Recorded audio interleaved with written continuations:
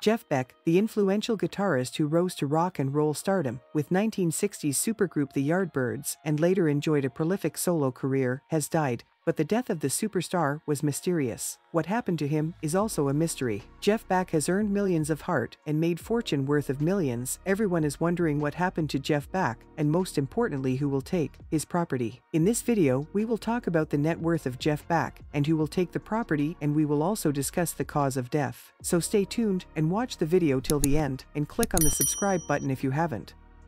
Jeffrey Arnold Beck was born on the 24th of June 1944 to Arnold and Ethel Beck at Wallington, London. He has a sister, Annetta. As a 10-year-old, Jeff Beck sang in a church choir. He attended Sutton Manor School and Sutton East County Secondary Modern School. Beck said that he first heard an electric guitar when he was 6 years old and heard Les Paul playing How High the Moon on the radio. He asked his mother what it was. After she replied, it was an electric guitar and was all tricks, he said, "That's for me."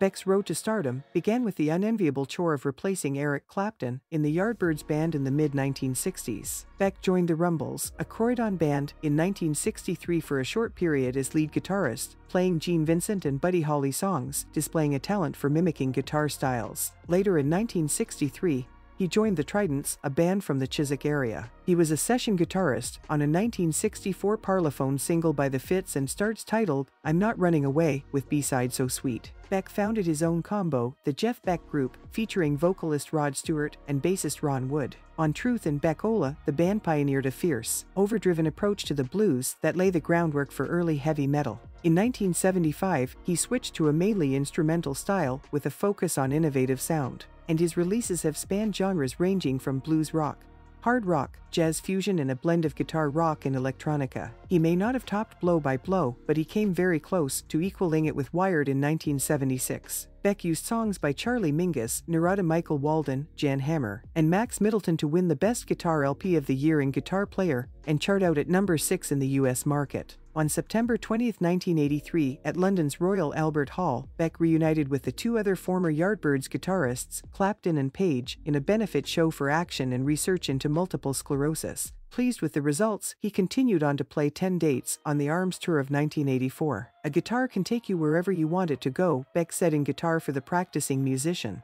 "I could do a country and western album if I wanted to, heaven forbid." Beck returned Stewart's favor by adding his sixth string to Camouflage and even agreed to tour with the singer. But the deal would only allow Beck about 15 minutes of stage time, which the guitarist figured to be unacceptable. Beck went on a blues metal binge in 1989 with Guitar Shop, the work of a player who has integrated technique, emotion, spontaneity, and attitude so completely that you can't begin to separate them, wrote Joe Goring, Guitar Player. It's a superb rock instrumental record, one of the best ever. He contributed to John Bon Jovi's solo debut album, Blaze of Glory in 1990, playing the main solo of the album's title song, which was also the theme song to the movie Young Guns 2. Beck's best-known ballad is an instrumental version of a Wonder song. In 2015, Rolling Stone magazine ranked Beck as the 5th greatest guitarist of all time, one spot ahead of blues icon B.B. King. In 2022, Beck released his final album 18, a 13-track collection of mostly cover songs with Hollywood star Johnny Depp. Jeff Beck is one of the most skilled, admired and influential guitarists in rock history. Property. Jeff Beck was living in his villa in Los Feliz, Los Angeles, which he bought in 2014 for $1.4 million. He was planning to sell the house, for which he asked $2.95 million.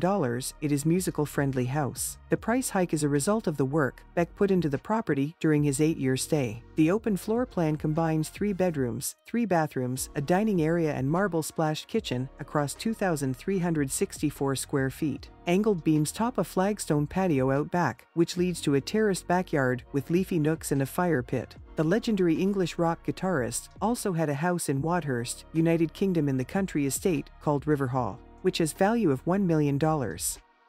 Cars.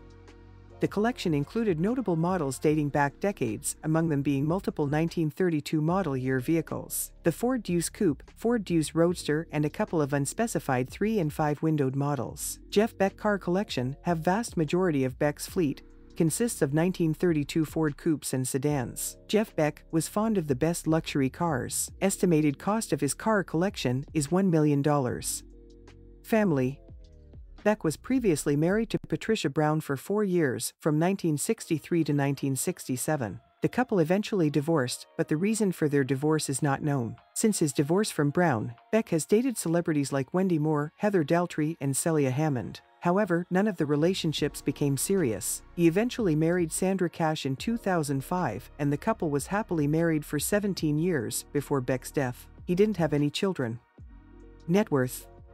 At the time of his death, Jeff Beck was estimated to have a net worth of $25 million, and this shows that he really garnered a lot of money during he was at the peak of his career. It's all from his musical career, which was for 6 decades. After suddenly contracting bacterial meningitis, he peacefully passed away on the 10th of January 2023. Since he has no children, it is certain that all his property and assets will go to his wife Sandra Cash. Jeff was among the first and last of rock music's epic guitar heroes. He played according to his own rules, with styles as unpredictable as the diverse genres through which he jammed, flanged, strummed, and rolled. Let us know in the comment box which of his song is your favorite, and click on the like button if you enjoyed the video. Till then, goodbye.